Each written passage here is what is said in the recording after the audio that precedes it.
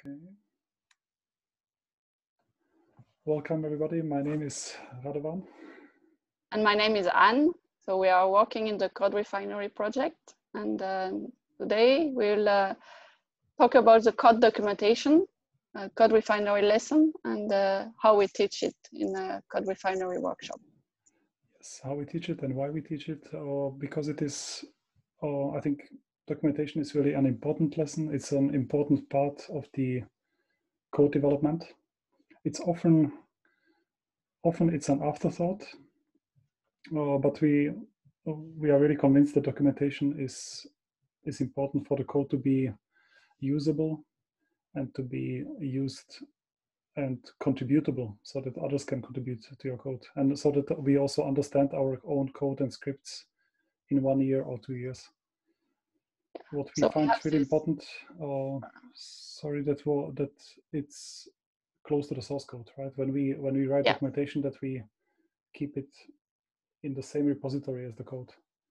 Yes, you're right. And this is why, I mean, don't skip the motivation and the wish list, which is the first episode, where we have also an exercise where we ask people what kind of documentation they would like, what would be the ideal documentation.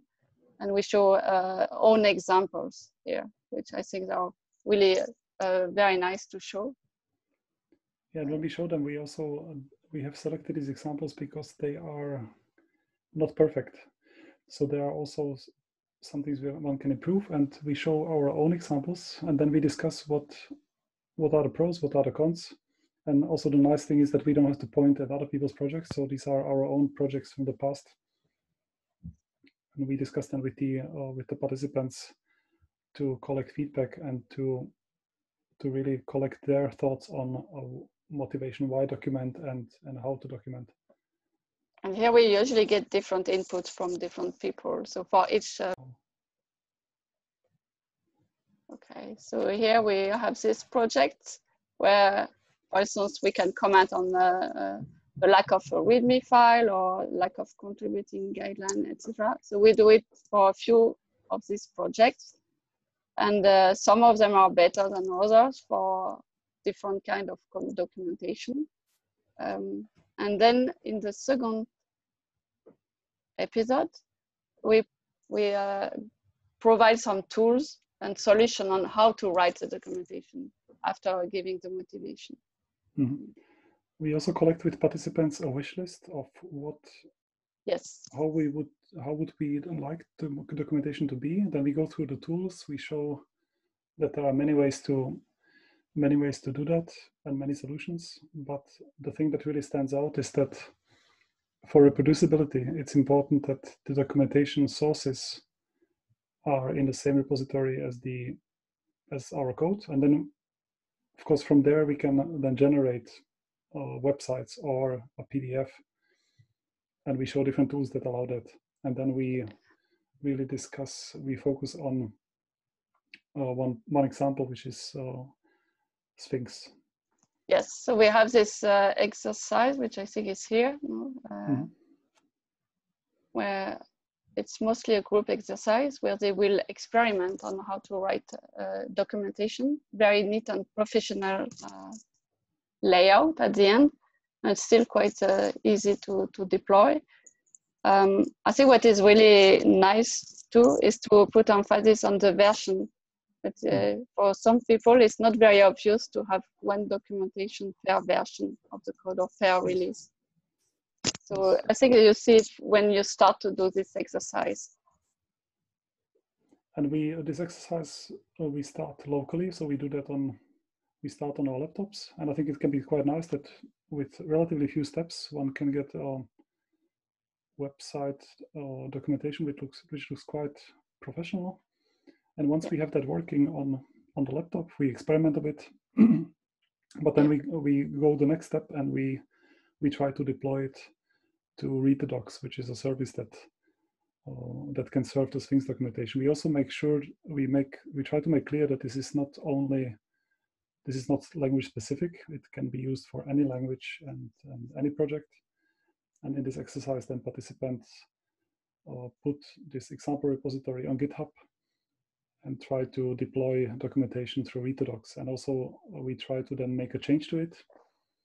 We commit the change, we git push the change. And I think it's a really nice effect when you see that you git push a modification and then a few seconds, 2 minutes later, it shows up on Retodocs and when everything is nicely connected and automated. Yeah, that's quite nice.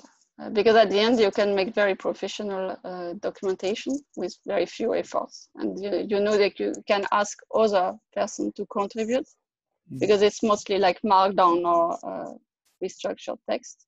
So it's still, the learning curve is not too high.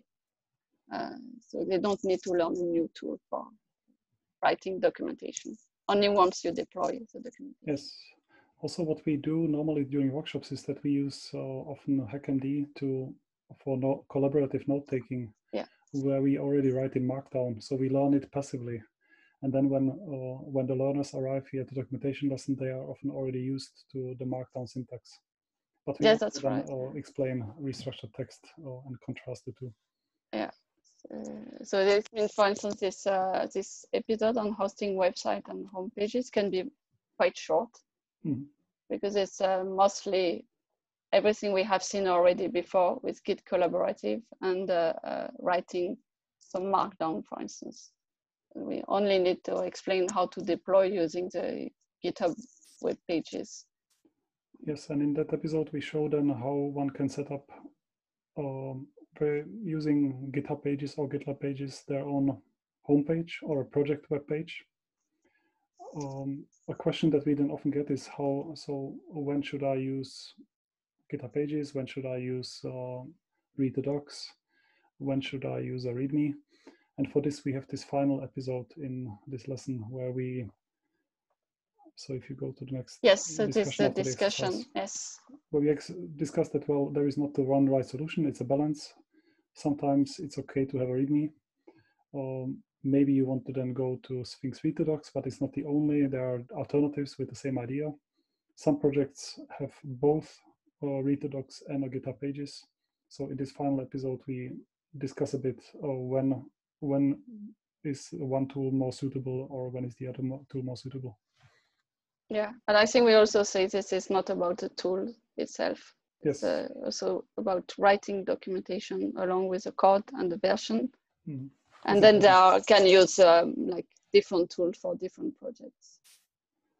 And maybe to give, so there is always room for improvement. What we could try in future is that we offer maybe more examples that are closer to the R community or for MATLAB developers, C++, although again, the tools that we show are in principle independent of language, but each language community has their own ecosystem and their own solution. So we could also offer a bit more balanced view.